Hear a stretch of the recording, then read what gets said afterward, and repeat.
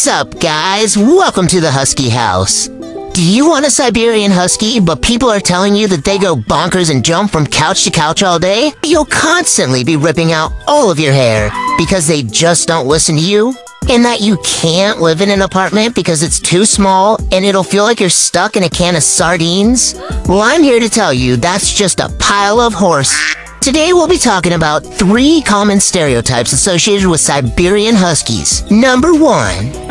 Huscaronis never run out of energy. Like, ever. Yeah, duh, they're high-energy dogs, but if they're exercised properly, your husky will turn into a couch potato until it's time for their next exercise session. Of course they'll have zoomies, and they'll definitely howl at you, but what dog doesn't get excited and vocal?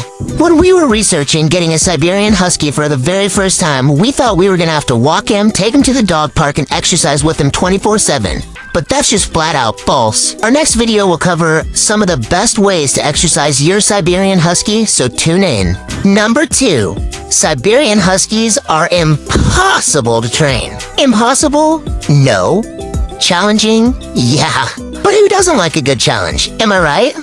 Husky-doodle-doos are extremely intelligent and can learn new tricks in the blink of an eye. You just have to know how to make them listen. We have 3 Huskies and each of them are motivated by different things, so start by determining what persuades your Husky to listen. Is it his favorite toy? Is it a high-value treat? Or is it simply just a piece of kibble? They might start off by throwing a tantrum, yell at you, and tell you to floof off. So make sure to reward them immediately when they perform the desired behavior. Once they understand that they have to listen to you in order to get their reward, they'll catch on super quick. They'll probably still yell at you, but out of excitement. Just be patient, because they know what they have to do now. Yes, they're stubborn at first, but once they know who's in charge, they're fully capable of getting off their high horse and sitting that bloopy booty down. Number 3.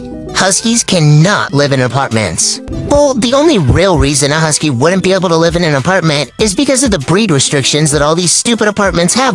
If you want a Husky but live in an apartment, it is 1,000% possible. But only if you're someone who is willing to get out with your side regularly, and don't have a landlord whose head is up their booty. We've lived in both houses and apartments, and our Huskies get the same amount of exercise as they did living in a house. People might tell you that you have to live in a house to have a Siberian Husky because you must have a backyard. But running around in the same place every day will just make your side bored and encourage them to just hop that fence or dig their way out. We have 3 Huskies that live in an apartment and they're all healthy, happy, and have plenty of room. Alright guys, that wraps up the 3 common stereotypes associated with Siberian Huskies. If you're not getting one because of any of these reasons, please don't let them hold you back. Huskies are just the dog version of travel junkies, Sherlock Bones, and gym rats. If you like this video, show your support by joining our Husky House Pack. Thanks for watching, and we'll see you next time.